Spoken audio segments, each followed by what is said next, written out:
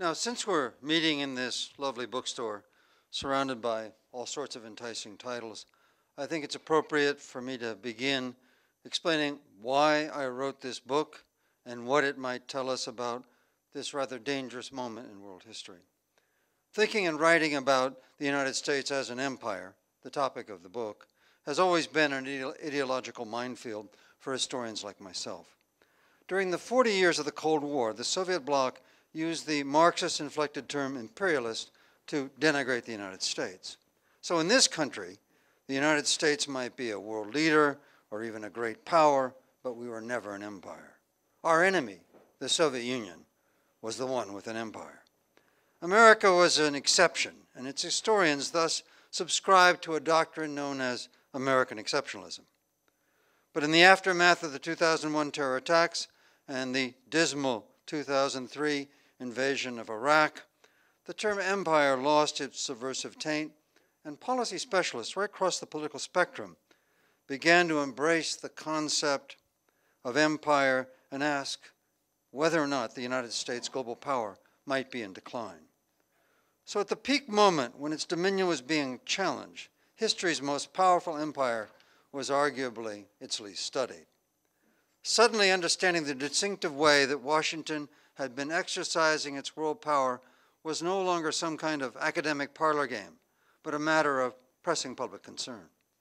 For if this nation's unprecedented wealth and prosperity were based upon its global power, then understanding the U.S. exercise of that power was essential, if not to perpetuate the power, but at least to manage its decline to allow for the most peaceable transition possible. So at this time of a major global transition, we need to go back to basics and try to understand the nature of global power, how it is won, how it is exercised, and most importantly for this dangerous historical moment, how it might be lost. Now, to understand our changing world and America's place in it, we must go back to basics. We must go back to the foundational text for the study of geopolitics.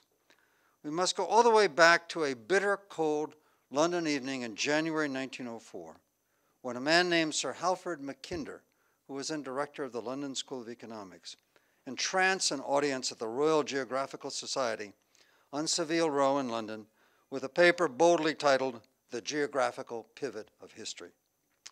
Mackinder argued that the future of global power lay not, as most British then imagined, in controlling the planet's sea lanes, but instead inside a vast landmass that he dubbed Euro-Asia. Now, in Mackinder's view, and he was a geographer, Africa, Asia, and Europe were not three separate continents, but when you looked at them properly, they were a unitary landform, a single landmass that he dubbed the world island. And its broad, deep heartland, stretching for 4,000 miles from the Persian Gulf to the East Siberian Sea, was so vast that it could only be controlled from its maritime marginal, he called it, in the surrounding seas. Quote, the discovery of the Cape Road to the Indies in the 16th century, Mackinder explained, endowed Christendom with the widest possible mobility of power, wrapping her influence around the Euro-Asiatic land power, which had hitherto threatened her very existence. In the Victorian age, Mackinder's age, the opening of the Suez Canal and the advent of steam shipping had, he said, quote, increased the mobility of the sea power relative to the land power, allowing the rise of Europe's vast empires in Asia and Africa. Now, as his audience that night in 1904 knew well, by then the British Navy of 300 capital ships ruled the seas from a global network of 30 fortified bastions stretching from Scapa Flow through Gibraltar all the way to the Straits of Malacca.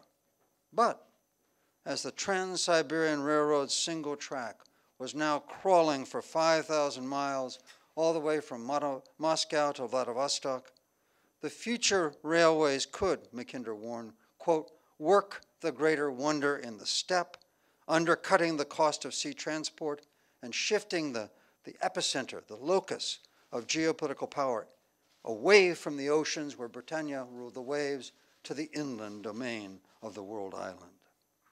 Now, a century after Sir Alfred Mackinder gave that speech, which, by the way, was not just a a statement of the changing politics on the Eurasian landmass, that speech was actually the foundation of the study of geopolitics. Everybody who studies geopolitics, Zygmunt Brzezinski, everybody else since then, comes back to this single speech. That article was the invention of a discipline. A century after that historic speech in 1904, another British historian, Oxford historian John Darwin, argued in a sweeping history of empires in Eurasia over the span of 1,000 years that the United States achieved what he called its colossal imperium on an unprecedented scale after World War II by becoming the first power in history to control what he called the strategic axial points at both ends of Eurasia, and doing so through its military bases and mutual security pacts. Now, while Washington defended the western end of Eurasia, that axial end in the west, through NATO, its position in the east was secured by 4 mutual defense pacts along the Pacific littoral from Japan, South Korea, the Philippines, all the way down to Australia. In the post-war architecture of U.S. geopolitical power, these 2 axial points at the end of Eurasia were joined by an arc of steel around the continent comprising mutual defense treaties, strategic bombers, and naval armadas, specifically the 6th Fleet in the Mediterranean, the 5th Fleet in the Persian Gulf, and the 7th Fleet in the Pacific. By the Cold War's end in 1990, the U.S. encirclement of Eurasia required 700 overseas bases, 1,700 jet fighters, 1,000 ballistic missiles, and 600 ships, including 15 nuclear carrier battle groups, all linked by the world's only global system of telecommunication satellites.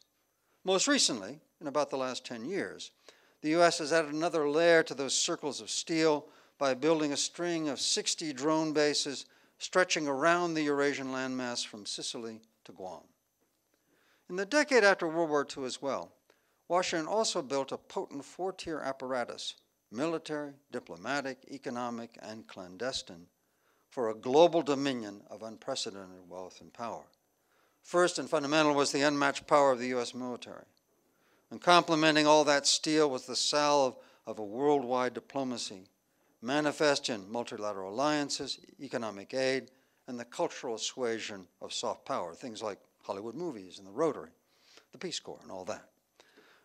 This global security also promoted trade pacts that allowed America's burgeoning multinational corporations to operate around the world profitably, and adding a distinct dimension to U.S. global power that really distinguishes it from all empires past was a clandestine 4th tier that entailed global surveillance by the NSA, the National Security Administration, and covert operations on 5 continents by the CIA, manipulating elections and mobilizing client armies for coups to assure friendly leaders in presidential palaces worldwide.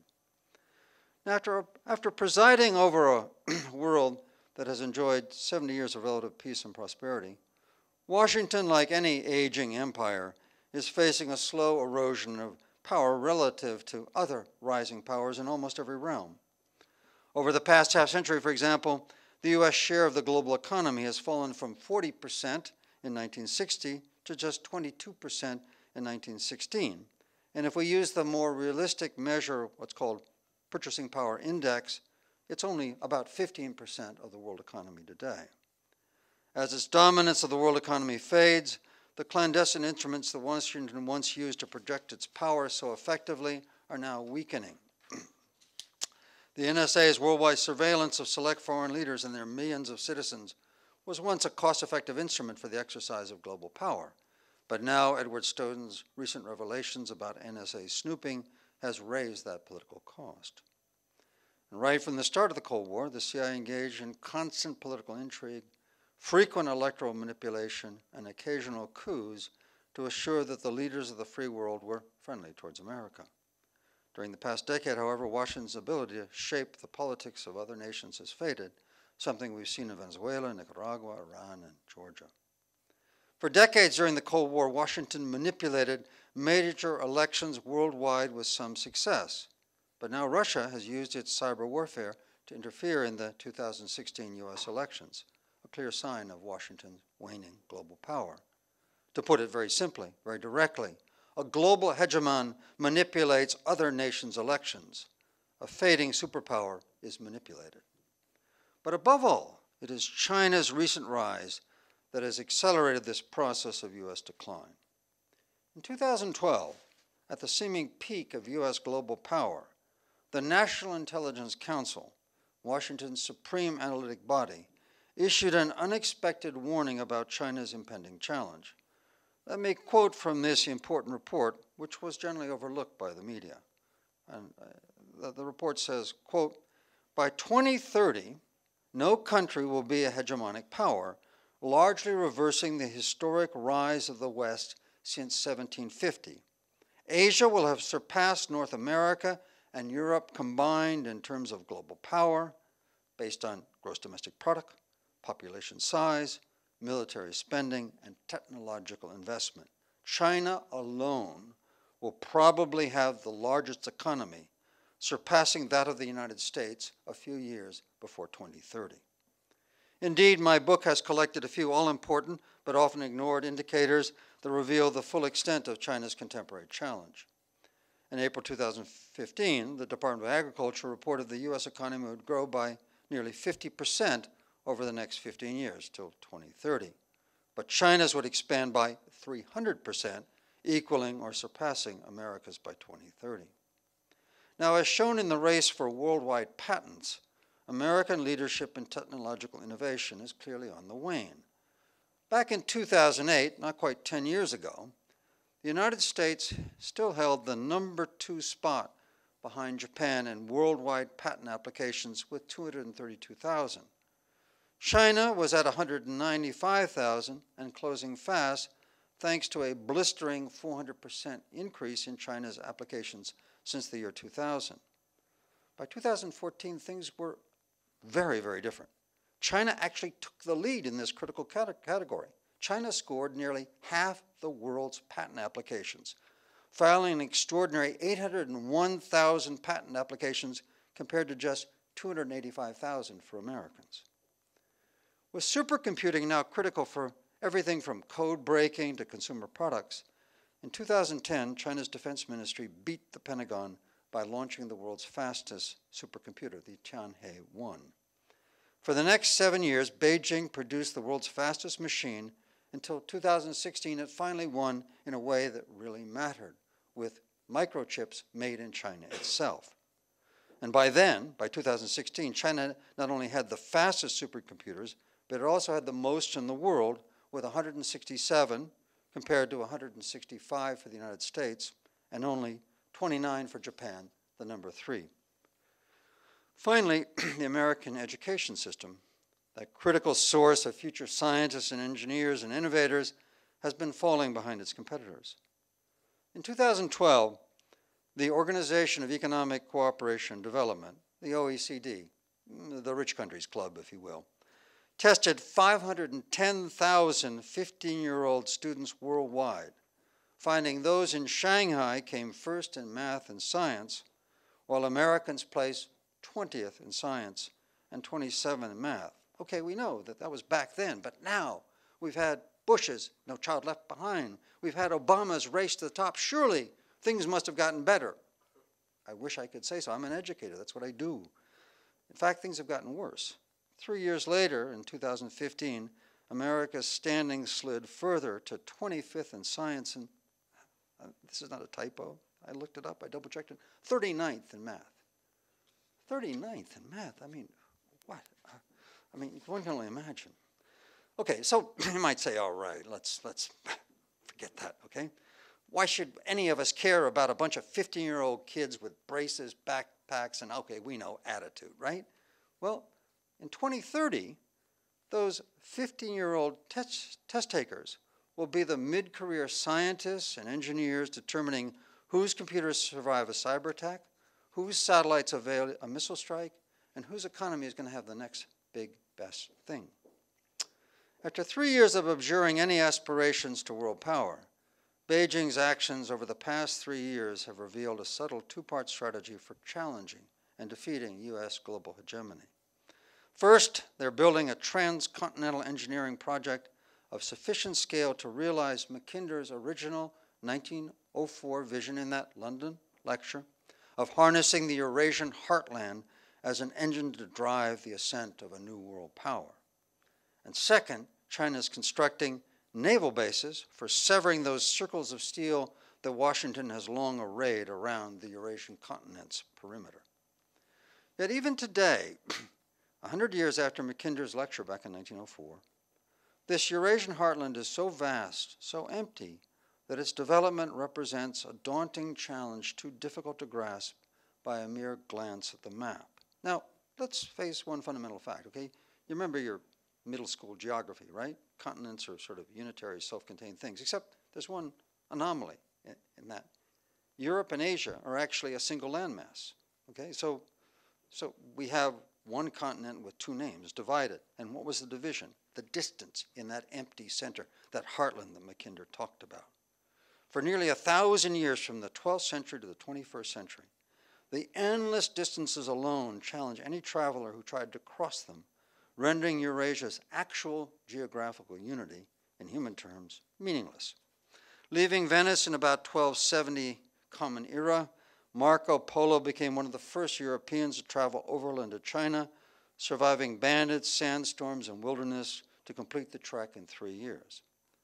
600 years later, in 1907, another Italian aristocrat, Prince Scipione Borghese, won the very first Peking, or Beijing, to Paris auto race, driving his 40-horsepower Itala motorcar for 60 days continuously to cover a distance of 9,000 miles and capture the prize fit for a prince, a magnum of Mumm's champagne.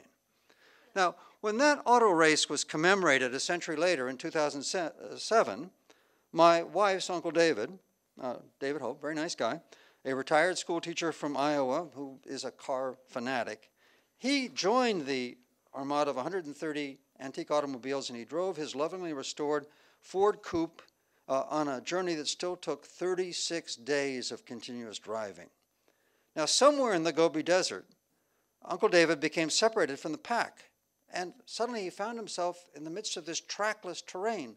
No roads, no landmarks, no landforms, no nothing. He just was driving around and around, nothing but this empty, infinite, endless horizon. And he began to get really frightened. Now, relax. Uncle David didn't die in the Gobi Desert, okay?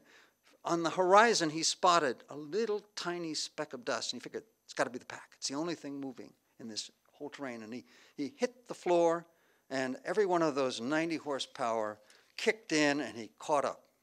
Now, just about the time Uncle David cleared that wasteland and was safely on his way across Russia on an actual road to Paris, the Chinese leadership in Beijing was making investment decisions that would change this landscape forever in ways that realized Mackinder's vision and represent a challenge to U.S. dominion. Starting in around 2007, China launched the world's largest burst of infrastructure investment since Washington began building the interstate highway system back in the 1950s. In less than 10 years, China invested $1 trillion in infrastructure to economically integrate this Eurasian landmass. Between 2007 and 2014, China built 9,000 miles of new high-speed rail, more than the rest of the world combined, and began integrating that domestic network into a transcontinental grid, starting with the so-called Eurasian land bridge. You can ship by train from China all the way to Germany. In this same dynamic decade, China began constructing a comprehensive network of transcontinental gas and oil pipelines to import fuels from Siberia and Central Asia for its population centers in northern, central, and southern China. The result will soon be an integrated inland energy infrastructure, including Russia's own vast network of pipelines, extending across the whole of the Eurasian landmass from the Atlantic for 6,000 miles all the way to the South China and East China Seas. Now, you remember the world island, 3 continents, Europe, Asia, and Africa. Okay. China has got another $1 trillion to bring that one in as well. Recalling that Africa is the 3rd component in Mackinder's imagined world island back in 1904, by 2015, Beijing had doubled its annual trade there to $220 billion, 3 times America's, and China plans to invest $1 trillion by 2025 that will make it the absolutely dominant economic power on the African continent, binding it into that world island.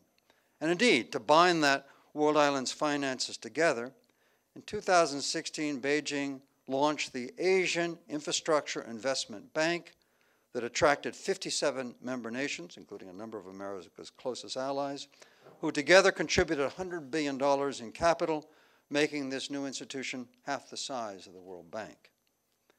In a complementary move, China is building Navy bases in the Arabian and South China Seas. In April 2015, President Xi Jinping committed $46 billion to build the China-Pakistan Economic Corridor that will stretch for 2,000 miles from China's west to a joint port facility at Gwadar, Pakistan. There, China had already spent $200 billion to transform this sleepy fishing village into a modern strategic port just 370 miles from the mouth of the Persian Gulf. Just last year, in 2016, Beijing began building a major naval base at Djibouti on the Horn of Africa, creating the basis for permanent Chinese naval deployments in the energy-rich Arabian Sea. Starting in April 2014, Beijing escalated its claim to exclusive control over the South China Sea, expanding its Longpo naval base on Hainan Island in southern China to build the region's first nuclear submarine facility since the United States pulled out of Subic Bay in 1991, and dredging 7 artificial atolls to construct military airfields in the Spratly Islands right in the middle of the South China Sea. By 2030, China will have so many aircraft carriers in the area that the South China Sea will become what the Pentagon has called a Chinese lake. With its naval bases spanning 5,000 miles across the Arabian and South China Seas, while its submarines range as far as San Diego, China is forging a future capacity to strategically cut through those arcs of steel that America has long laid down around the Eurasian landmass. So, what has Washington done about all this? Have we been asleep at the switch? Has anybody been paying attention? Am I making this all up? Well, upon taking office in 2009, the Obama administration, and President Obama is one of the very few American leaders that has a keen sense of geopolitics, developed a sophisticated 2-part strategy to contain China's rise. First and fundamentally, the Obama White House negotiated 2 ambitious trade pacts, the Trans-Pacific Partnership and the Transatlantic Trade and Investment Partnership, that would effectively drain the commercial lifeblood out of China's imagined world island, okay, across the Pacific towards America, across the Atlantic towards America. 60% of world trade in these 2 pacts would be redirected from Eurasia towards America. Second, Obama decided that the Middle East was a strategic dead end for America. Now that we were energy independent, we had no real strategic interest in the Middle East, and he began shifting every possible spare force out of the Middle East to rebuild America's axial position along the Pacific littoral from Japan through the Philippines to Australia. Now, after President Obama announced what he called his pivot to Asia in a 2011 address to the Australian Parliament, a full battalion of U.S. Marines was deployed in March 2014 at Darwin on the Timor Sea, well positioned to access the South China Sea through Indonesia's sea lanes. In 2014, the Philippines, angry with China over Beijing's seizure of Scarborough Shoal, an atoll well within Philippines' maritime waters, the Philippines allowed the stationing of U.S. forces at 5 military bases close to the South China Sea. And through existing bases in Japan and Okinawa, construction of a joint naval facility on Jeju Island in South Korea, and access to naval bases in Subic, Singapore, and Darwin, Washington, under Obama, quickly rebuilt its chain of military enclaves all along the Pacific littoral. And under Obama, to operate these installations, the Pentagon planned to quote, forward base 60% of our naval assets in the Pacific by 2020, along with similar preponderance of Air Force fighters and bombers. Under Obama, as well, the U.S. Navy regularly and repeatedly challenged China's claim to the South China Sea with what were called freedom of navigation patrols, massive carrier armadas sailing through the South China Sea to make it clear to China that these were international waters. Now, in his first year in office, the Trump White House has done a remarkable job of demolishing the pillars of U.S. global power. During his first overseas trip in May, President Trump chastised stone-faced NATO leaders for their failure to pay their, quote, fair share into the military part of the alliance, and then, very significantly, he refused to affirm before the NATO members the core principle of collective defense, i.e. one NATO member is attacked, all the other NATO members will come to their defense. He pointedly refused to affirm it. He's since made gestures in that direction, but at the time, that was a very serious blow. That prompted Angela Merkel to declare Europe must mind its own destiny. Along the strategic Pacific littoral, the other axial end of the Eurasian landmass, Trump canceled the Trans-Pacific Partnership Trade Pact right upon taking office. This prompted Japan, particularly Prime Minister Abe, to warn that China, through its regional cooperation 16-nation trade pact, would soon capture all the commerce. Abe pleaded, he was the first leader to call Trump. The point of that phone call was to plead with Trump to pass the Trans-Pacific Partnership. He flew to Trump Tower, sat down with Donald and Ivanka. Again, the topic of that 90-minute conversation was Abe's plea. Trump blew it off and canceled the trade pact. Under Trump, America's once close relations with its four key allies along the Pacific littoral have weakened visibly. During his courtesy phone call upon taking office, Trump gratuitously insulted Australia's Prime Minister, Malcolm Turnbull, increasing the country's mounting inclination to shift Australia's primary strategic alliance towards China. In recent public opinion polls, 45% of all Australians said that they preferred China over America as a primary ally. This is an unimaginable reach that Trump's policy is only widening.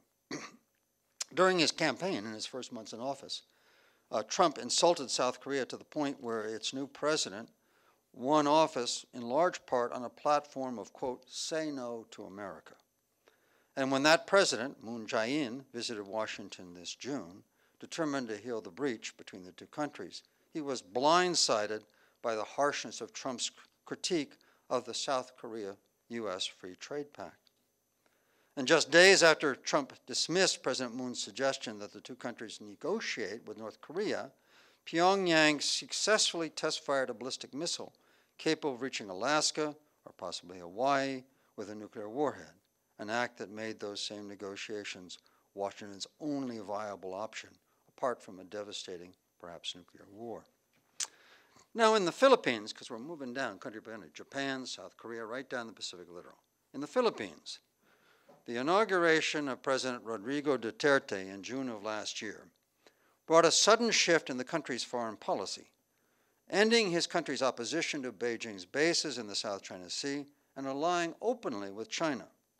Now, despite good personal relations between these two leaders, who are very much in that right-wing populist vein that we've seen emerging right around the planet in recent years, the leaked transcript of President Trump's phone call to President Duterte last April about the North Korean nuclear threat indicates how far the Philippines has tilted towards China. Now, I could read the transcript off verbatim, and it would, I don't think, mean that much. The words are pretty dull on the page. So let's spice it up. If we change Trump's words to accentuate their kind of middle school swagger, and then we keep President Duterte's text absolutely verbatim, as it was in the transcript, then I think the subtext, the real meaning of the text, would read like this. Okay, so Trump says, hey, Rodrigo, baby, I got the cyber power to keep them North Korean trash rockets crashing. But President Duterte replies, quote, the ace card has to be with China. So Trump ramps it up, insisting, no, man, I got 2 killer nuclear subs right there, right now. Trump actually said that. But Duterte replies, I will call President Xi Jinping. And then Donny Boy plays his trump card saying, no way, man, because I got 20 times the nuclear blast of that Pyongyang punk, so I can smoke Mr. Rocket Man's ugly butt right to kingdom come. Duterte to that replies, quote, he will make a call tomorrow to China. So bye-bye Manila. 100 years of a close relationship, basically gone. In the war of nerves with North Korea over its missile tests, Trump's strategy of triangulation with China, we lean on Beijing to lean on Pyongyang to stop the rockets. Nobody in Washington seems to notice that we've already, in a certain sense, lost the real diplomatic game. Washington has suspended all freedom of navigation patrols in the South China Sea for the last 3 months, effectively conceding the strategic waterway, which is the passage for $5 trillion of global trade, one of the most critical arteries for global trade anywhere on the planet, conceding this waterway effectively to China. Stretched to the breaking point by the standoff with China, as we all know, 4 ships of the U.S. 7th Fleet have recently crashed, 2 with heavy casualties, killing 17 American seamen, while China's Navy, pushing calmly, relentlessly, aggressively against Washington's seawall of containment, has had 0 accidents. In other words, America's geopolitical command of the axial ends of Eurasia, the central pillars of its world power for the past 70 years, seems to be crumbling with surprising speed. Now, what do we make of all this? If we look into the future a bit, what can we see? And here we go beyond documented fact into applying that fact into constructing scenarios, possibilities, things that might happen. First and fundamentally, even the mightiest of empires is surprisingly fragile, vulnerable to sudden collapse from unforeseen causes. Who could have guessed at the end of World War II that the British Empire, that had covered half the globe for over 200 years, would be gone in less than 20 years? Or who could have guessed that the ferocious Soviet bloc would collapse in just 2 years? So I projected 4 scenarios for the end of U.S. global power by 2030, in the expectation that actual events would combine elements of each in ways that nobody could imagine. Now, at the most benign level, one of my scenarios, the tides of geopolitical power flow towards Beijing, the U.S. military slowly retreats from the whole of Eurasia, and Washington becomes just one of several major powers.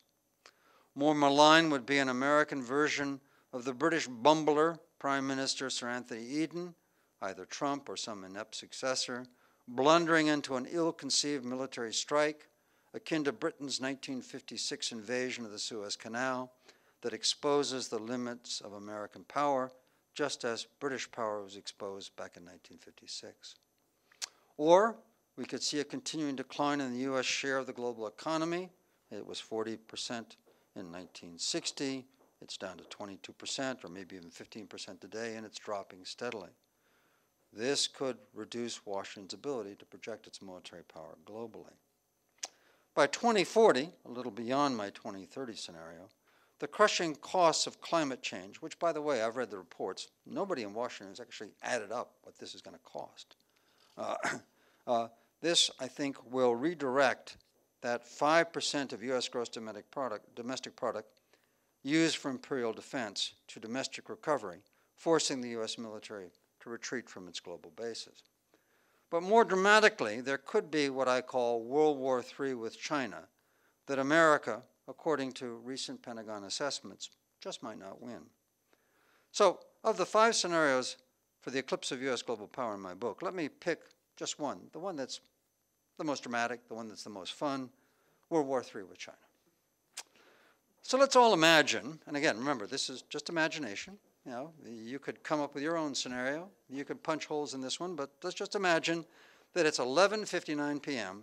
on a Thanksgiving Thursday in 2030, 13 years from now. For months, tensions have been mounting between the Chinese and U.S. Navy patrols in the South China Sea.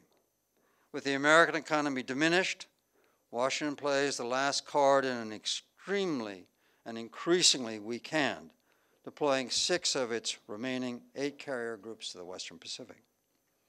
Instead of intimidating China's leaders, the move makes them more bellicose. They send frigates to play chicken with 2 of the U.S. aircraft carriers on patrol, crossing ever closer beneath their bows. And then tragedy strikes. Now, back during the Vietnam War in 1967, this actually happened. The U.S. destroyer Frank Evans steered in front of the bow of the oncoming Australian aircraft carrier, the HMAS Melbourne, and the HMAS Melbourne sliced through the Frank Evans, and it sent 70 American sailors, including one of my college classmates, to their death, and their bodies are still beneath the South China Sea, and there's a memorial to them in Nebraska.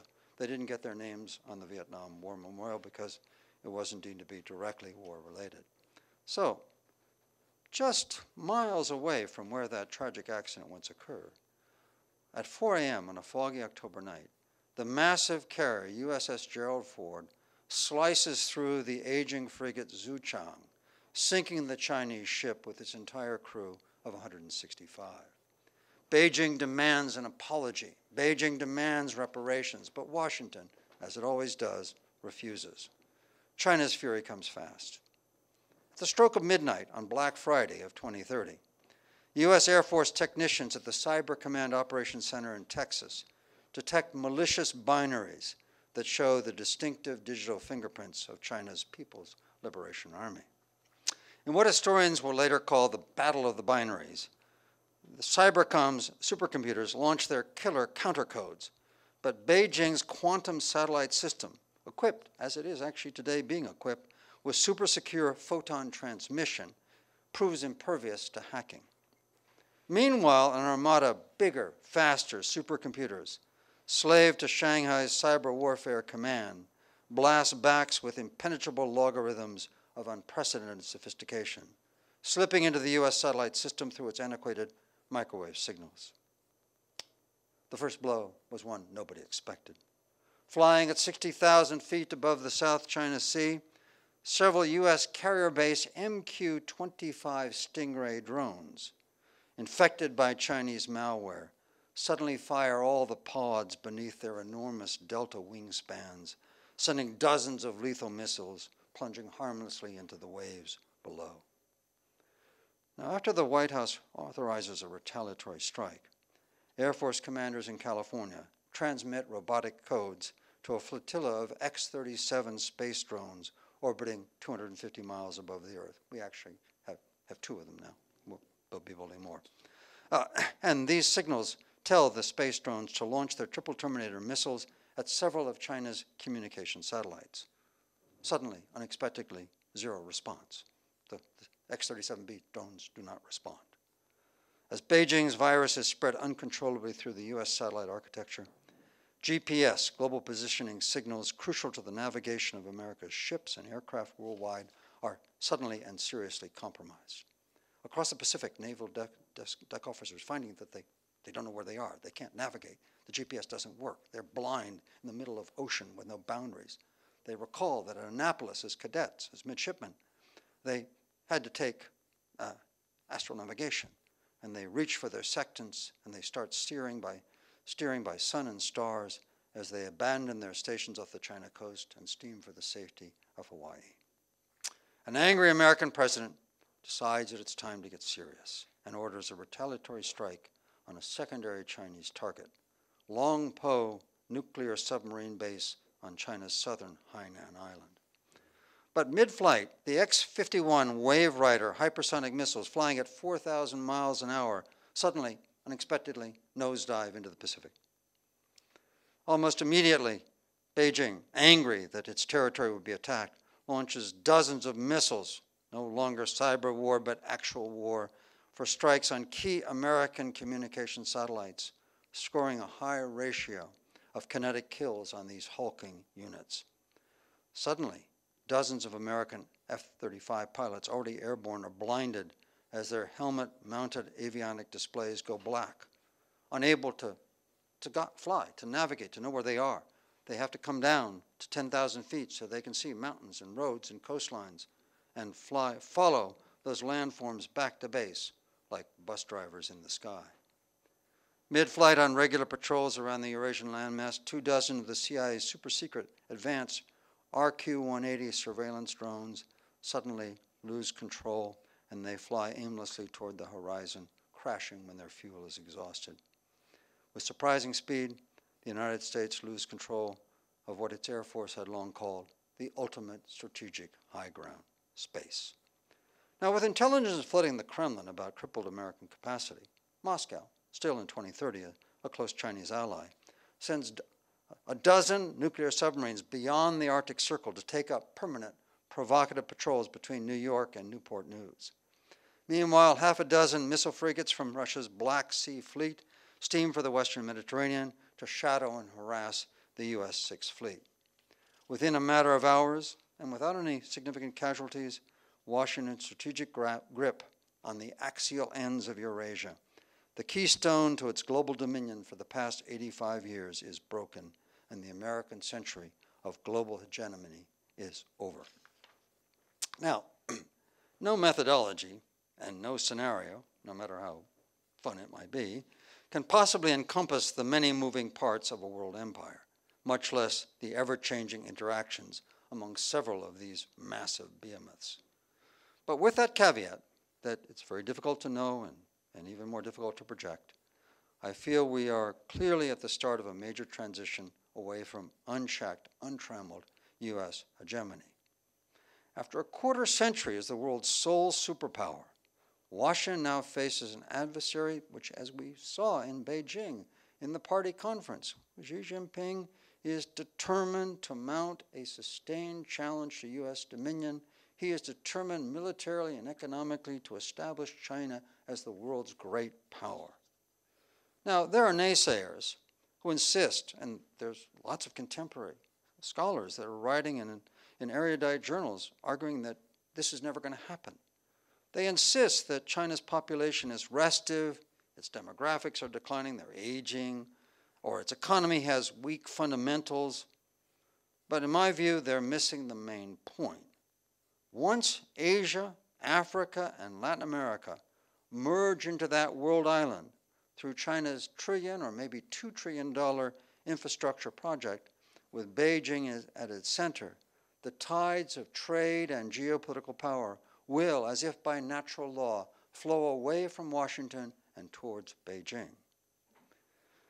And even if Beijing falters, thanks to a decline in economic growth or a surge in popular discontent or other factors that we can't even imagine right now, there are still a dozen rising powers worldwide working to build a multipolar world beyond the grasp of any single global hegemon.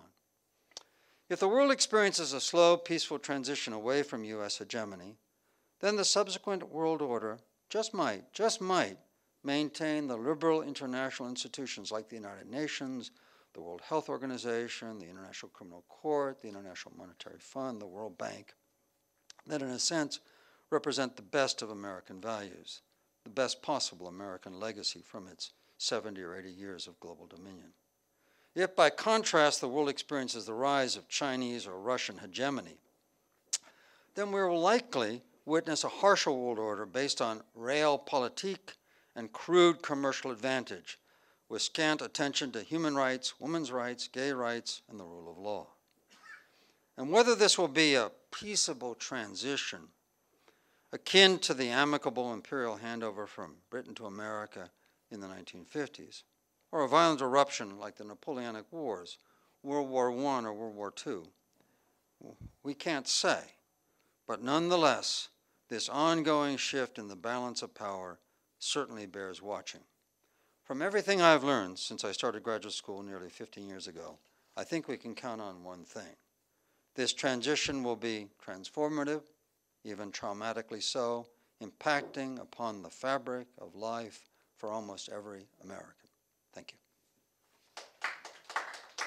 you. The question is very simply, I repeat for the person taping, the question is very simply, what are the stakes in the clash over North Korea? What's China's hand? What's the U.S. hand? What's going on? If we use, I think, a common metaphor, because we're looking at basically a point in geopolitics when it comes down to three leaders, okay, in Beijing, Pyongyang, and Washington. And so what we're looking at is one of those moments in which global diplomacy, particularly nuclear-armed global diplomacy, has all that game theory. And so let's use the game of poker, okay? Xi Jinping is playing a masterful game. You know, he's not showing his cards. You know, he's playing a very long, strong hand. And frankly, you know, I don't think he's terribly concerned that Kim Jong-un is actually going to use a nuclear weapon.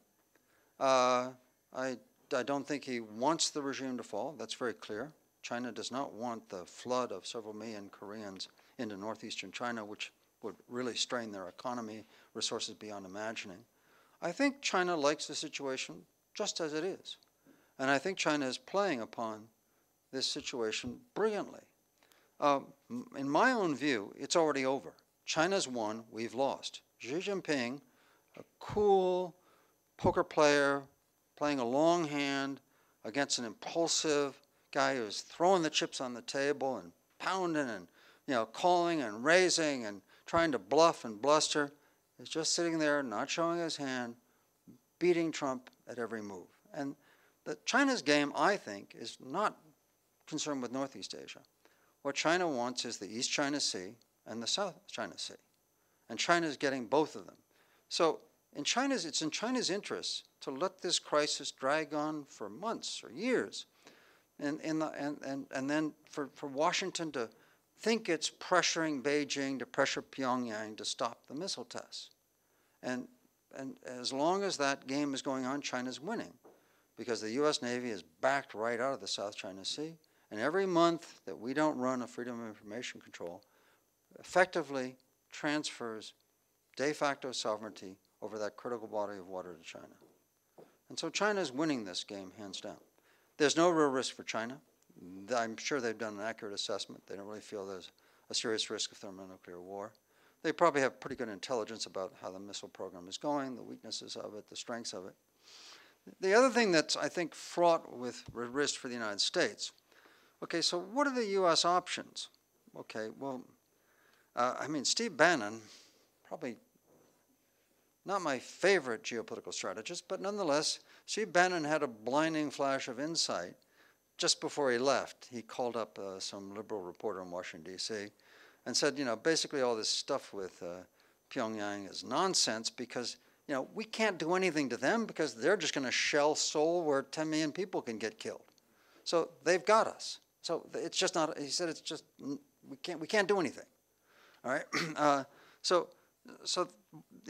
One, we are very limited in our capacity for action. So what can we do? We can't, I think, strike at North Korea. Realistically, the military recoil from that because they've got massive amounts of artillery that we can't even begin to knock out quickly enough to stop them from shelling Seoul. I don't know if you've been to Seoul, I've been there. It's a densely packed city with elaborate infrastructure, high rise. Shelling would be disastrous. The death would be phenomenal. The damage to South Korea's economy, and South Korea's got an economy bigger than Russia's. It's the 11th or 12th biggest economy in the world, and it's very important technologically. So there'd be all kinds of ramifications for that damage. So I don't think they're going to do that. So what's the Trump administration going to do? Okay, so he keeps testing missiles. So I think the logical thing to do, without getting into that disastrous circumstance, is to try and launch an anti-missile to knock down one of his missiles. And that's got real risk because the Pentagon always rigs the tests, so we don't know if they actually work. So if we fire an anti-missile and it misses, that's it. Japan then will say, we're going to build our own nuclear capacity. The U.S. anti-missile shield is not a real shield. We need to either build any missiles or maybe even go full nuclear. South Korea will pull away. That's it. That'll be the equivalent, in a very limited sense of what happened at Suez in 1956 with the British, where Britain in the 1950s was managing their imperial retreat very skillfully. They had full unemployment. The economy was doing well. The pound was the world's global reserve currency, and bang, they colluded. They plotted secretly with the Israelis and the French. They sent 6 aircraft carriers, 300,000 men. They stormed through the Suez Canal, and the IMF had to do the first bailout of an economy. It wasn't done for Mexico or, it was done for the United Kingdom, the first bailout in the history of the IMF to stop the pound from collapsing because it was a global reserve currency. It was unsustainable because of being ruined by the cost of this abortive military intervention. And from that time onward, the mighty British lion became a kind of circus animal that would roll over whenever Washington cracked the whip. And so you can overplay your military hand. And that's what I think the likely result would be in this circumstance. Yes, sir. I was very much taken by the beginning of your book, the first paragraph, having been born in 1945, and for your whole life, America was in wars, long wars, short wars, Cold War wars, and so forth. I was also born in 1945, so my experience is the same as yours. I was, in fact, also at Columbia in '68, so I'd be curious what building you were in. But as I listened to you retelling the story of these 70 years, I kept trying to think how I would reframe it and see it somewhat differently. So if you would indulge me for a moment, I would try to kind of look at essentially the change between the mid-1945 and the mid-70s, and from the 70s to now. And I thought I'd look at it in the way you talked about the race to the top and all of these ridiculous programs in schools. If you go back and think about the response to Sputnik in the 50s, and how that did in fact spark a very, very successful attempt to create a lot of scientists, put new math in school, have National Foundation science programs where people go to summer camps in the summer and learn what they would use in college. I mean, it had a real effect. And you could say at that time that the national security apparatus and the educational apparatus in the country were aligned. This was a Keynesian period, right? And the people who were running at the Eastern establishment, the people who had served in the OSS and then were in the CIA afterwards, who went to all the good Eastern prep schools, the best and the brightest, the ones who were going to meet their downfall in the Vietnam War, were on the same page as the people who were running General Motors, and one of whom after ran the Pentagon. But what we had after the mid-70s, 80s with Reagan, is we had a split between, let's say, neoconservative and neoliberalism. The neoconservatives essentially were the people who wanted to continue playing the great game in their kind of hyperbolic, muscular fashion, almost a parody of the early, they essentially wanted to have an empire and to fight everywhere. Neoliberals essentially were about making the world free for capital to go everywhere that it could, knocking down barriers to capital control and so forth, even putting their money in islands around the world and not worrying about what happened to the larger society, feeling that they were closer to the larger class of businessmen that they dealt with around the world rather than to their own country.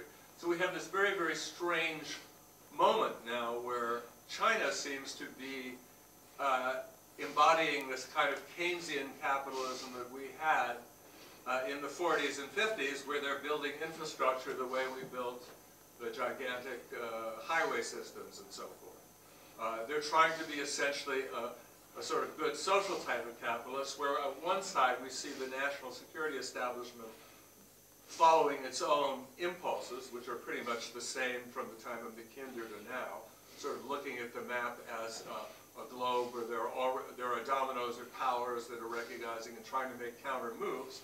And we have the economic part of society that is oriented to something that's totally different. And they're not in sync. Now, the thing I would like to maintain, however, being a 60s person, is that both efforts at foreign policy in America failed. And the Eastern establishment went its Waterloo. I picked the word year 1973, both in Vietnam and in Chile, which for another reason I'll say. Which is in Vietnam, it's a case where everything was conceived in terms of game theory and counter moves and so forth. And yet it was totally inadequate to the forces that they were fighting, and in appreciating who the enemy was, what they wanted, what a decolonization movement meant in the world, and so forth. So it found itself essentially following all its geopolitical imperatives that seemed to be right, but foundering on that, and being left bereft of answers in the 70s before these new groups, the cowboys from the South and so forth, came in, and foreign policy took another direction. So in a way, what I find strange when I listen to you is there's almost a nostalgia for this first group that's disappeared, the ones who went to prep school and at least had a sense of geopolitics from Mackinder, where you seem to forget that they failed too to respond adequately to a world which is developing in different directions. Am I being unfair in framing it that way? Well, first of all, I think you're absolutely correct in saying that there's an interrelationship between the U.S. economic growth, the structuring of domestic society and what we choose to invest in, the quality of leadership, the people that are running the decisions they make. So let's just look at three critical periods that you focused on. First of all, after World War II. What's really surprising when you go through and you read the minutes of the U.S. National Security Council in the 1950s, particularly under Eisenhower, is the self-conscious sophistication of the world system that they're building and running. Yeah, they really know what they're doing. And they got to remember that these are an extraordinary generation. They emerged, not only Eisenhower himself was trained at West Point, he served in the Philippines, built an entire army in the Philippines from the ground up, came to Washington, became Chief Commander, and he had an army of probably 10 million men, maybe more, 10, 12 million men under his command. And it gave him an extraordinary kind of vision that we can't even begin to imagine. When you see the world arrayed before you, have that kind of power and you deploy it. And what's interesting is that Eisenhower actually used that insight and judgment to be a very skilled leader of a global empire. During his time in office, there were 60 new nations. Okay, that was the first wave of decolonization. He was having to deal with the fact that the world had been organized with 6 empires controlling most of the world. Britain, through formal and informal empire, at its peak in the 1890s, had 50% of the world under its direct control. Suddenly we go from 6 empires to 100 new nations. Eisenhower is very much aware of it, and he skillfully uses the CIA, which is failing its mission of penetrating the communist bloc. He redeploys them. He uses the National Security Council as kind of staff studies. They have regular meetings. They discuss what's going on in Latin America, what's going on in Asia, who are leaders, what's economic change. They're really watching the world. They're gaming it. And then he's using the CIA. I think CIA under Eisenhower did 170 covert operations, of which we only know a dozen or so. Right? So he deployed them as his kind of shadow army, dealing with something he was very clever at understanding, that the old imperial age where you could intervene directly was no longer working because the New World Order the United States had presided over was a world order of sovereign nations whose territorial sovereignty was inviolable. So how do you intervene and exercise asymmetric power in a world in which there isn't supposed to be asymmetric power? It's a world of equal sovereign nations. The CIA, covert operations. Eisenhower took that instrument and he turned it into a very deft instrument for manipulating and trying to control that world. So Chile that you saw was the ultimate logic of that. They started that in the 50s under Eisenhower. They built upon that. The events of 73 were a culmination of 15 years of continuous intervention. I was there. No, no. But okay, so Eisenhower had that. Okay, miscalculation in Vietnam. Well, first of all, Eisenhower, it's very important to realize that when the Suez Crisis happened, Sir Anthony Eden kept Eisenhower in the... That's great.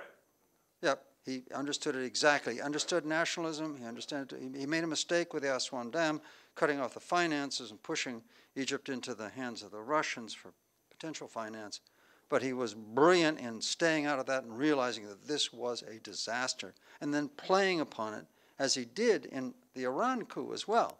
You know, he did that with British intelligence, but then U.S. oil companies got all the Anglo-Iranian oil company, BP, got frozen right out, and American oil companies grabbed it all after that joint operation. He was brilliant because he was working with his British comrades from World War II, people he lived with, partied with, drank with. He knew them intimately. He understood their weakness. He played them brilliantly, and he stole away their empire so cleverly that they didn't realize their pockets had been picked by the time that it was done. All right, now, his successors. Vietnam was a gross strategic miscalculation. And to do this, I always go back to Eisenhower, okay? When Eisenhower was a planner inside the War Department, the Battle of Bataan had been fought, MacArthur had left, and he'd gone to Australia, and he was mobilizing an army to return to the Philippines. It was very dramatic. This was one of the greatest U.S. defeats in U.S. military history. The United States Army in the Far East was crushed. The Asiatic fleet was sunk to the bottom of the Java Sea. The U.S. has never lost a fleet and an army before. We lost both before the Japanese. There was enormous pressure on the War Department to take resources away from the European theater and shunt them to the Southwest Pacific theater. Eisenhower did a simple strategic calculus. He said, if we win the Southwest Pacific area, which is MacArthur's command in Australia, we do not win World War II. If we lose the Southwest Pacific area, okay, we do not lose World War II. Therefore, this is a strategic inconsequence. It's a third-tier theater. Give them as little as you get away with. Well, during the Vietnam War, there was nobody exercising that kind of geopolitical judgment. Did we lose the Vietnam War? Yes, most definitively. Did we win the Cold War? Yes. So clearly, it was a gross miscalculation that ripped the U.S. Army to pieces. For 10 years, they were absolutely incapable of mounting operations, divided the society, crippled the political consensus the U.S. needed, okay? You know, and then as we move on with each generation beyond that founding generation that built this imperium and maintained it skillfully, they seem to forget what the dynamics of this apparatus are. And what we're seeing with Donald Trump is, you know, he's sitting there with, you know, these generals. I don't think any of them understand the geopolitics of what they're doing. Now, one thing that's really striking about Obama is that he did. I regard Obama as something of a geopolitical genius. He was incredibly skillful in managing the resources of a declining power in order to maximize its influence, slow that decline, and maintain its global position. Trump has served as a demolition job, and he's accelerating the decline every day. So one thing that emerges through all of this, okay, is one, there are complex long-term systemic variables, social capital, a share of the global economy, technological edge. But then, very importantly in this game of empires, leadership matters. Leaders can slow decline, accelerate it, maximize opportunities, minimize losses, or quite the opposite. And so at each three phases, we're seeing those variables playing out. You've got to remember, throughout this period that we're describing, the United States after World War II had about 50% of the world economy. By 1960, we're 40, we're down to 20 or maybe 15. So in effect, back in the 50s, that golden age that you described, when I went to those great schools, got my polio vaccines, et cetera, that we all did,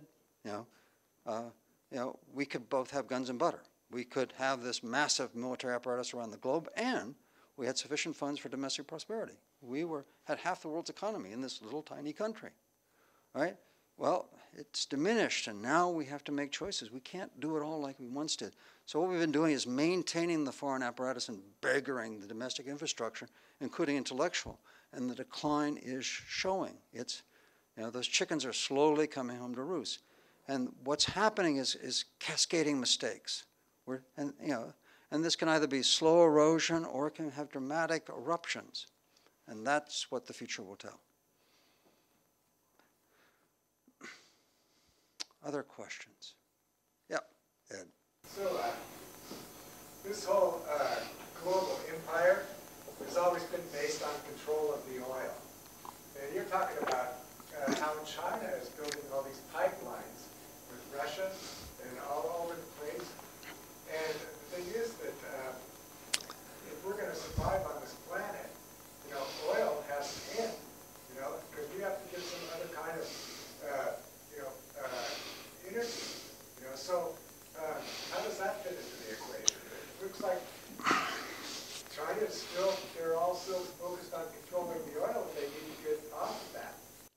China's a 21st century power running an 18th century energy system based on dirty coal, okay?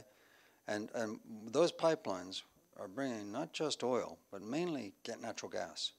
So China is making a massive switch in its plants, and it's a struggle just like our struggle, because the coal industry has got local influence, creates lots of jobs in China, much more than the United States. So he's got to weigh that, but he's presiding over a forced transition in China's energy infrastructure from coal to gas. Furthermore, he's decided that China is going to become the world leader in alternative energy sources, in solar panels and wind turbines, and they're purloining technology from around the globe, developing massive alternative energies. So he's really moving China very rapidly through a two-phase development, shifting from coal to natural gas, so that those choking, crippling fogs that blacken the sky at noon in Beijing will disappear, as they will with natural gas. But then the emissions will drop dramatically when they switch to renewables. So China has actually got a serious commitment to the Paris Climate Accord. They haven't dropped out. They're going to comply, and they're going to profit accordingly. So that, it's a very skillful strategy, and it's one of those advantages when you're trying to shift your energy infrastructure, where a command economy has advantages. When you have to make a rapid shift, okay, right across the board, and you've got all these competing forces, the antecedent industries that are pushing, the carbon lobby is pushing to maintain coal and oil, and having a command economy gives China a certain advantage that a free market economy doesn't have, where we have a freer interplay of forces and the lobbyists can win time and again. Yep. Okay, so three-part question. First of all, is the U.S. empire short-lived? And second of all, what are the dynamics that's going to allow some kind of, if I could get your second question, I think, some kind of transition to be more effective? What's the nature of that transition going to be? Okay. The first part about that, I'm sorry, I didn't quite get the second part, because when you start saying the U.S. empire was short-lived, I start doing numbers in my head and start saying, okay, so has it really been short-lived? Okay. Well, if let's say we last to 2030, that will have been 85 years. The Soviet Union was 1917 to 1990, which is 63 years. Germany, which had one of the few empires that actually controlled the European continent, that lasted 6 years. Japan, which by my counting had the world's biggest empire in terms of population under its control because they conquered much of China.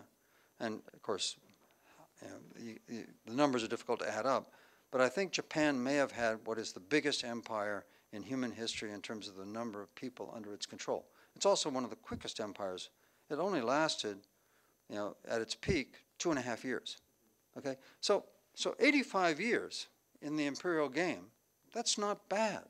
And you got to remember the British Empire at its peak, 1815 Waterloo to 1914, to the start of World War I, 99 years. And they had 99 years as premier global power, contending powers, but nonetheless. So 85 years, that's pretty close to Great Britain. That's not bad. In the arena of empires, that's good. Yes? But in the 60s, a big factor for us was the contrast between the notion of empire and the notion of democracy, and the idea that they were incompatible. I respect Eisenhower tremendously. He may be the last president that I find anything really good to say about.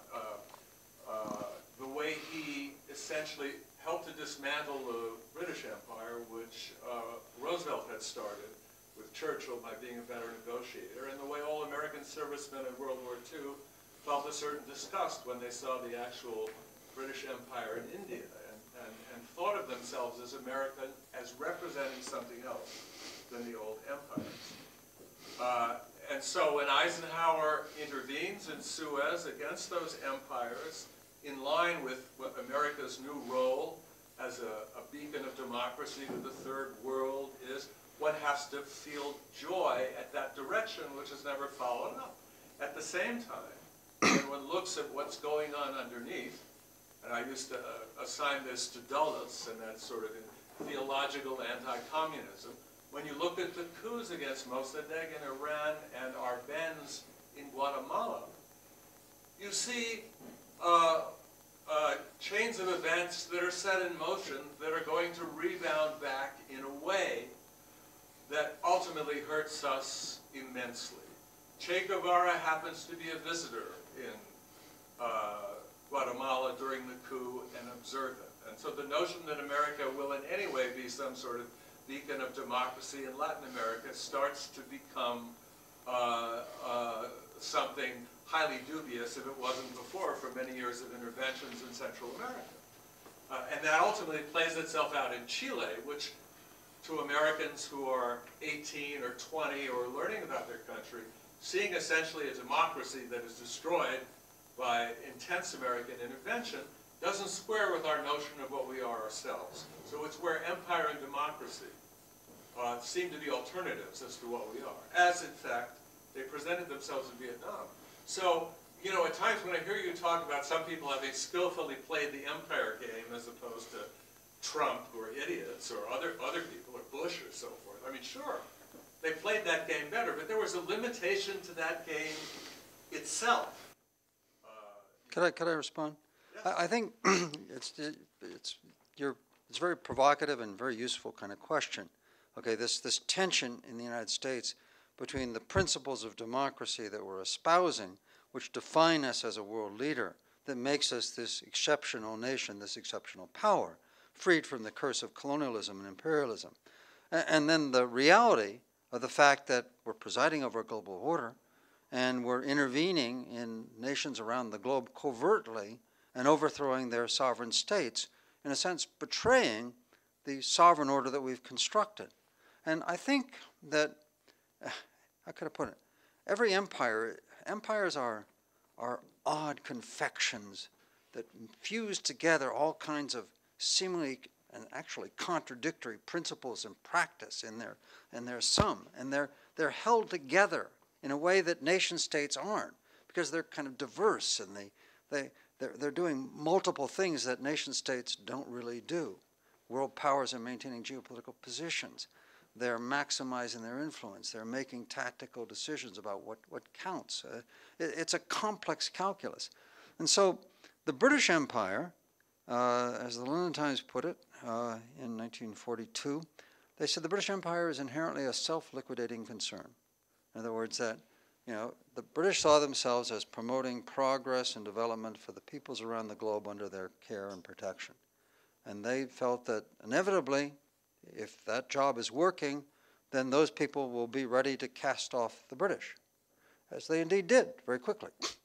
So that the dominion and the manipulation, conflicted with the ultimate logic of the British Empire. And if you look at the British legacy, first of all, when they were smart, they recognized that it was not in their interest to maintain political control, to give away sovereignty to newly emerging nation states, protect their investments, protect the trade relationships, maintain the trade flow and the profits that came from that, and negotiate their way out of the sticky politics, okay?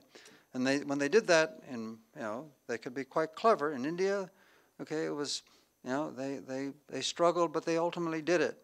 In Kenya, they held on because they had a white highlands. They had British expatriates that had land and property, and they were a kind of colonial lobby.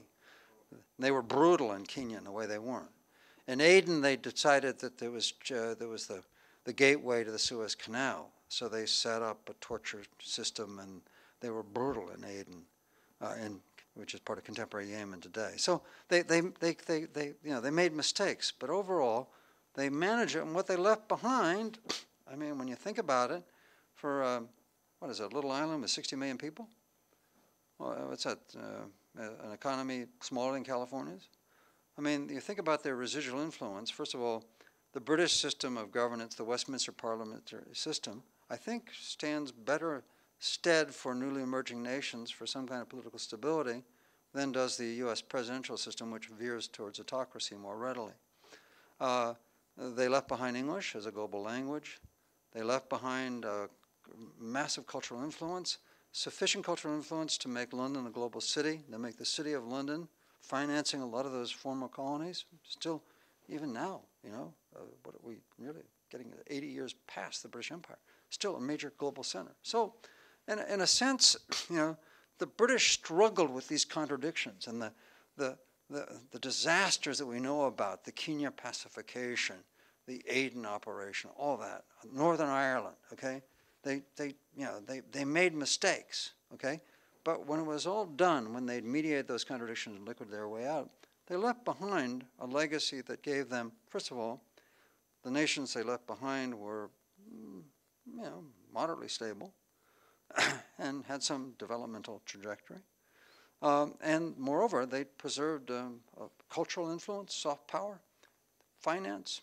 They, you know, global Britain. I mean, that's the tragedy of it today. They're living off that memory, and they think that somehow they can reproduce this by leaving the European Union. But that's another story. Now, the United States is the same thing. On the one hand, right at our peak of our power in World War II, if you think about all the things that we presided over, okay, you know, we created the Bretton Woods system, the International Monetary Fund, the World Bank. In fact, if you look at the economic order that we presided over, it's got gross inequalities, of course, but you know, the level of world poverty by all the indices is way down, okay? Global health, you know, with the UN, we collaborated very closely in establishing the World Health Organizations. A lot of American civic organizations like the Rotary, which is one of the chief artifacts of U.S. global power, has for over 50 years dedicated itself to the eradication of polio on a worldwide scale. So I mean that we've had, you know, and there have been all kinds of evangelical churches that sent missions off around the world. That there are countless thousands of these people that are moving constantly. I mean, if you look among your sort of Rolodex of friends and relatives and find, you know, some of your more conservative friends, that they're missioning in Central America and West Africa and the Philippines and Cambodia. So, you know, and part of that is health. And, you know, world health is, you know, is improving substantially. So there are these aspects of U.S., the liberal order that we constructed, the World Bank, okay? One of the things that the U.S. has stood for and constantly betrayed since we entered the world stage in 1907 was the international rule of law, the idea of resolution of disputes by law. We betrayed that with the International Criminal Court, which was the acme of that apparatus that we constructed. But up to that point, this was one of the hallmarks of the U.S. global order. And when we're going, you know, it's a question of how much of that's going to survive us, like how much survived the British. Did you have a less benign view of it in 1968 when you were occupying buildings? Oh, let me put it this way. No, I'm how got to put it? I mean, it's not benign, okay? I don't think it's a benign view, okay? Because the excesses, which I worked on, I write on torture as an artifact of U.S. global power. I've looked at coups and written about the U.S. manipulation of coups. I mean, I think I've studied and documented more than some the excesses of this. And I teach a course on the Vietnam War, and I'm teaching it this fall, and I do not hold back in any way. I mean, about the excesses of that war. On the other hand, I mean, when you enter, here's this: when you become an analyst of empire, all right, you shift the locus of your analysis to the systemic operation, and you see how that system functions as a system in comparison with other systems. And you try and understand how it operates and how it does its business and what kind of things it accomplishes that give it influence and some kind of lasting contribution to humankind, and what kind of excesses that it does at the time, what monstrosities. And every empire has its monstrosities.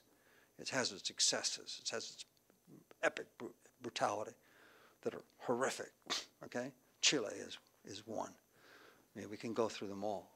I teach a course on CIA covert warfare in which we march through these coups one after the other and look at the deleterious consequences they had, like Guatemala, descending after that succession of coups and intervention into a civil war that killed 250,000 people, in which the United States was actively participating in all this. I'm fully aware of that.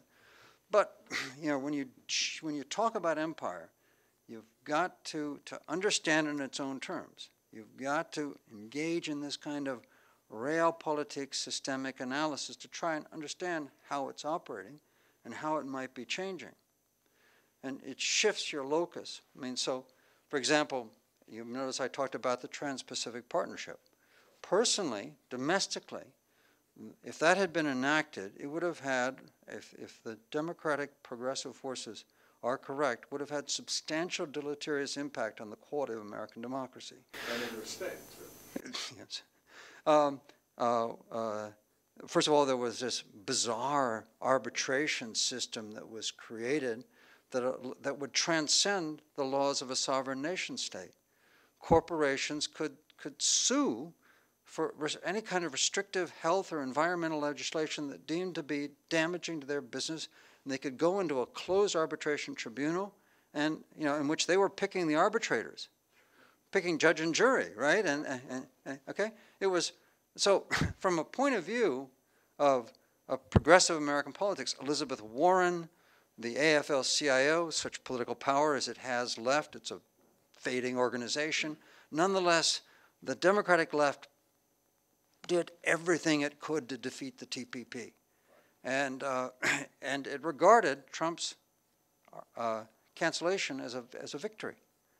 On the other hand, okay, so from domestic U.S. politics, that's a victory for progressive forces, environmental, health, safety, unionization, all that, okay?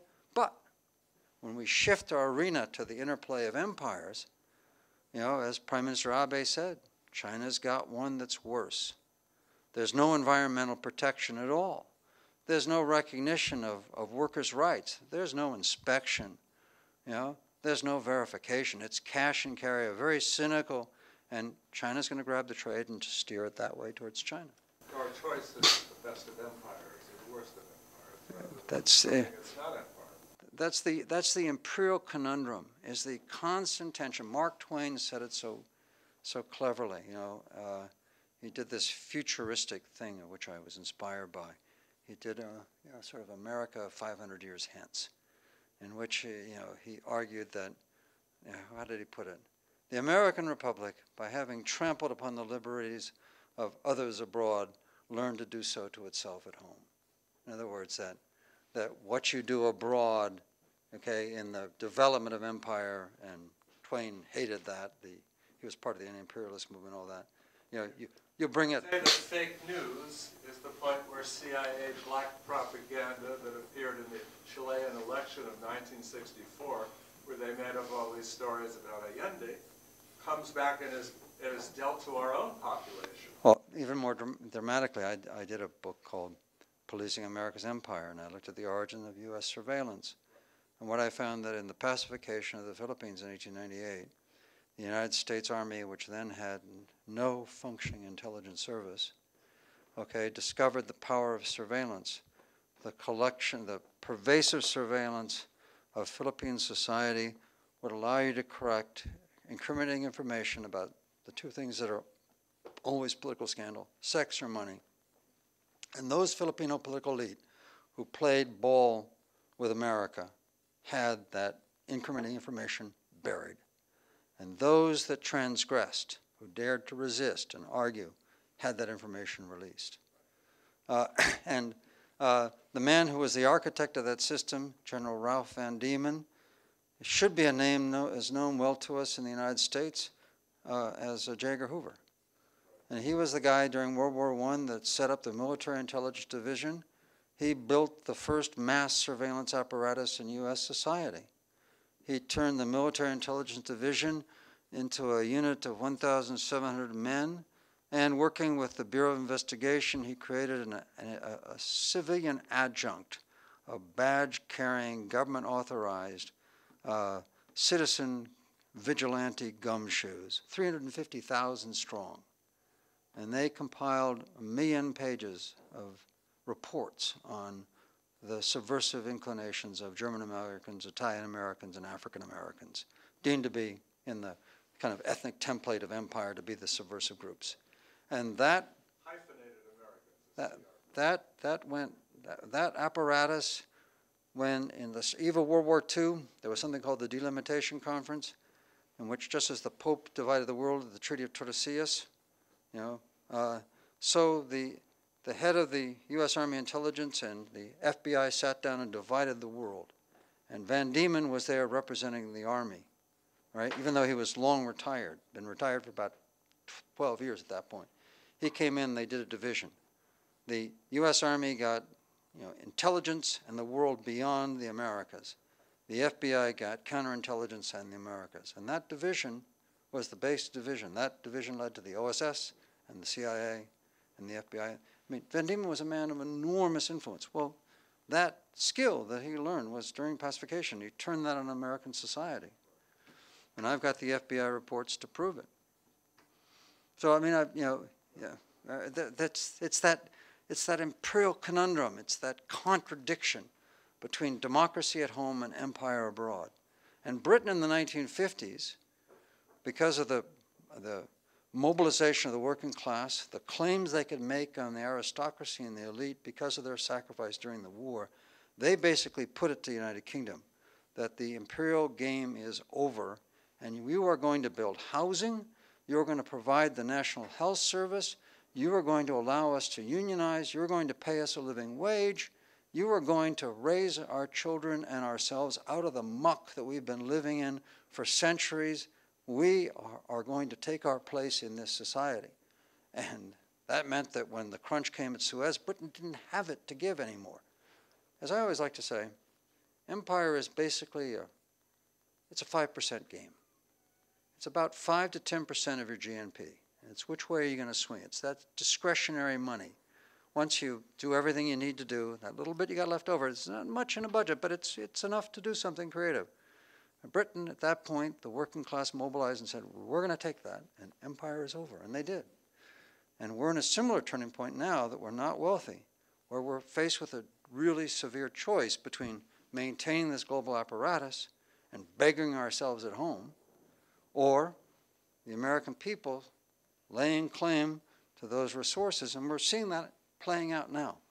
I think all the complex politics we're seeing is really sort of late imperial politics, the politics of imperial decline. Yes? So, what is China's contradiction? They definitely have their own.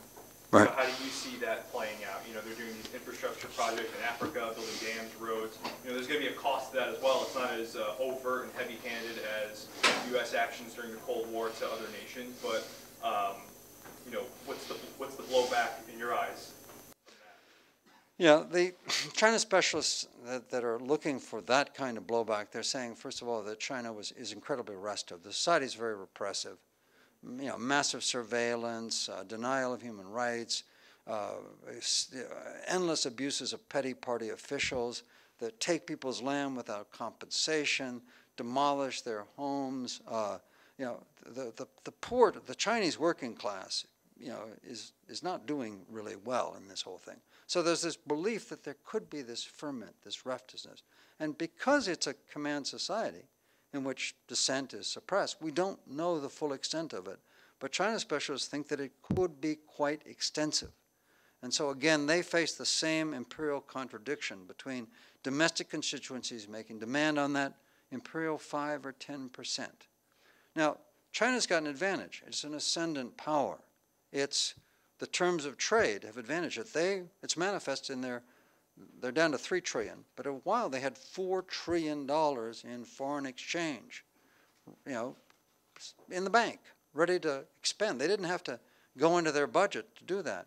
And so it's $1 trillion for the infrastructure, another $1 trillion for Africa, and they're down to 3, and so they've got surplus because they manipulated the terms of trade to advantage themselves and acquire this asset as a new ascendant power. And in doing that, of course, they held down the wages, and that allowed that accumulation, also allowed that entry into the global exchange. And so the question is, how long will they run? Well, if China gets 50 years, that's not bad in a global system. But I think it's their ascent now. And one can't say what their contribution, but I think the parameters between domestic pressures and the international aspirations, defense, trade, infrastructure, aid, all that, I think that's evident in China's case as well. Okay, thank you.